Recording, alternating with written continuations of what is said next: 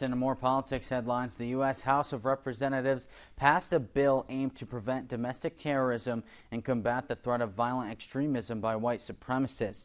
It comes in the wake of the horrific mass shooting over the weekend at a supermarket in a predominantly black neighborhood in Buffalo, New York. 10 people died and 3 others were wounded. 11 of those shot were black. The Justice Department is investigating the shooting as racially motivated after the alleged shooter reportedly told authorities he was targeting the black community. The final vote was 222 for the bill and 203 against it.